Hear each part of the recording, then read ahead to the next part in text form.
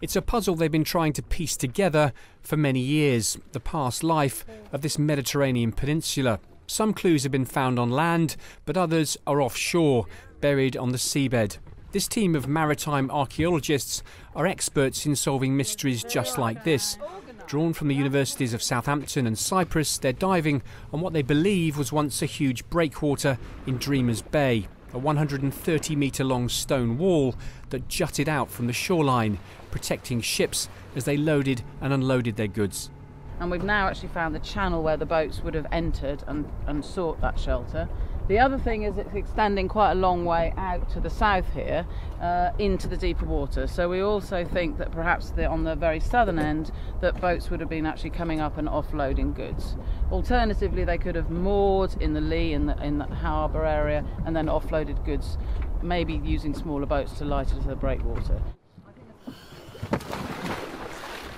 The breakwater runs north to south and was built from huge blocks, which it's thought were quarried from the cliffs above. It's thought it dates from antiquity, sometime after the 6th century AD, around 1500 years ago. But dating it exactly is proving hard. What we have been doing, though, is we've been taking core samples either side of the breakwater, and from those core samples we've been able to identify a moment when essentially when it was built, because it gives us an indication of calmer water in the lee, so on the eastern side, and then an event some 100 years later, or we don't know exactly, when there was obviously some big storm event, tsunami, we don't know, but we can see that in the core, and from that we can get a date on the point of destruction of the breakwater.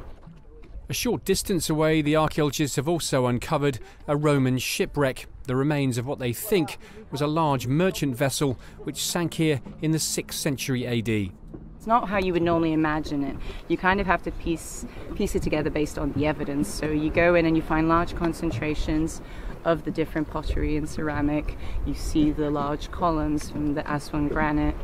We've also found nearby the roof tiles, and so you kind of, the fact that it's very homogeneous is what also gives us the opportunity to identify it as the wreck. So it's all connected within that one area of the site. We've also got anchors, and they're all associated with a similar time period and type.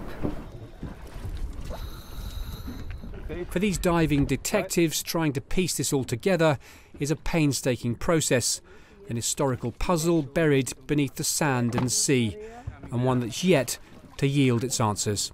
Simon Newton, Forces News, RAF Akrotiri.